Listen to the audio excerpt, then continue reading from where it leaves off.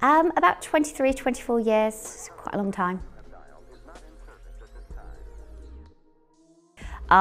Because there's no right answers. Students can argue one point of view and it could be amazing and they can get an A, and then the next lesson the student can argue the absolute opposite and still get a grade A in that.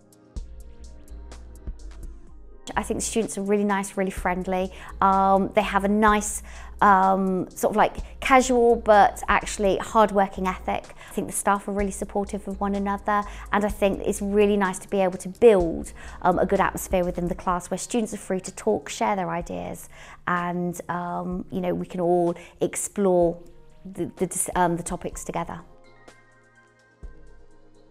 All students, regardless of their pathway, will start off by doing philosophy, and mostly that's evolved around looking at questions about the existence of God. So does God exist? Does he not exist?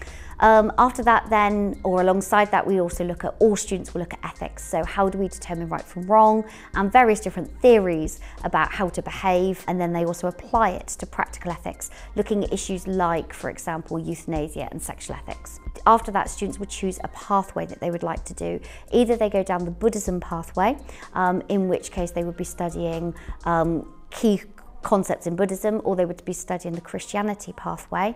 Both of them actually study very similar ideas with each other. So in both you'd be looking at key beliefs, key figures, how the theory is developed over time, challenges of secularism, how women are treated. But you'd either be looking at it through the framework of Christianity, if you chose that pathway, or you'd be looking at Buddhist beliefs, Buddhist teachings, how Buddhism is developed, if you choose that pathway. Yeah, so in philosophy it's always assessed by exams that happen at the end of the second year. So most philosophy students will go on to study at university.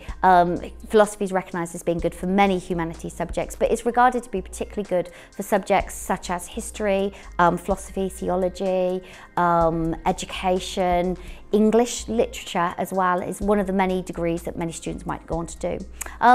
But if they choose not to go on to university, then it leads you into a wide range of careers.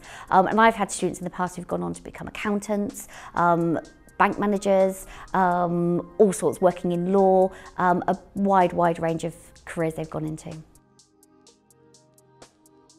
Yes, so we're really much hoping that this year we're going to be putting on a trip so that when students, particularly in the Buddhism pathway, studying meditation, we're going to try and take them to a vihara and have a go at practicing some Buddhist meditation and meet some Buddhist monks. In the longer term, we certainly hoping to try and get some trips abroad, maybe perhaps for Christianity, to go and explore Rome and the idea of Christianity, and maybe a bit further afield for Buddhism if we can get there.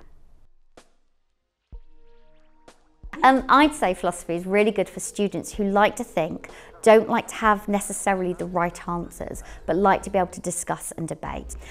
There's also an awful lot of written work, so I'd say somebody who's good at talking, listening, sharing ideas, but also somebody who doesn't mind doing the reading as well.